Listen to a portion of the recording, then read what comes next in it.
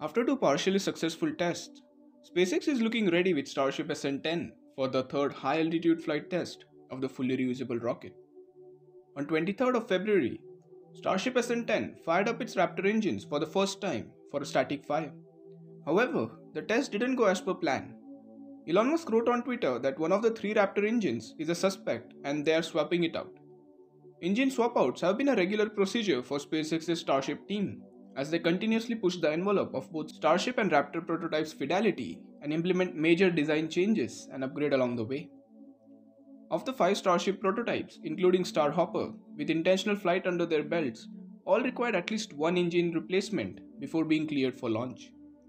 Within 18 hours of Tuesday's suspected Starship SN10 static fire, SpaceX dispatched a replacement Raptor engine from the nearby storage site.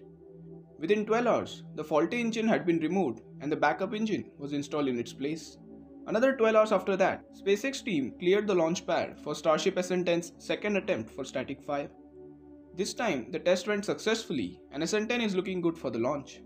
So, all in all, after Tuesday's static fire, it took SpaceX less than 48 hours to pour through the test data, conclude that one of the SN10's 3 Raptors were a suspect, select a replacement engine, remove the faulty one, install the replacement, and fire up Starship SN10 for a second time.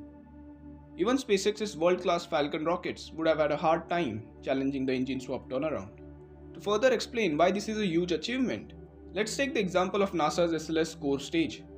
As you might know, the booster stage of SLS underwent a hot static fire in mid-January. The booster stage, outfitted with 4 former Space Shuttle RS-25 engines, will reportedly require more than 3 weeks for team to swap out a faulty valve in one of the 4 engines. The first SLS core stage suffered an early abort during its static fire. As of the making of this video, NASA is now working towards a second static fire attempt in mid-March, a full 2 months later.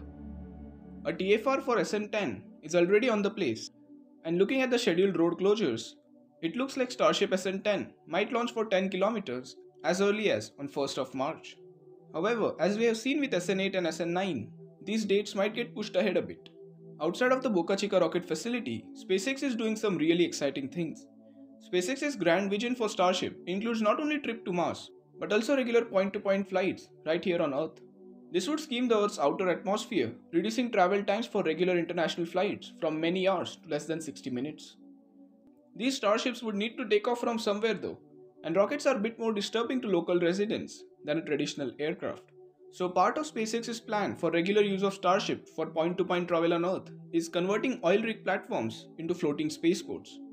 Elon Musk has discussed about these plans before, and SpaceX recently went so far as to purchase 2 oil rigs, which it nicknamed Phobos and Deimos after the moons of Mars.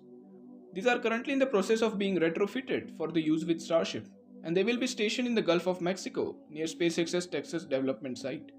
Elon Musk also tweeted that one of the 2 platforms could be at least partially operational by the end of 2021. SpaceX will initially transport propellant to these launch pads from their facility.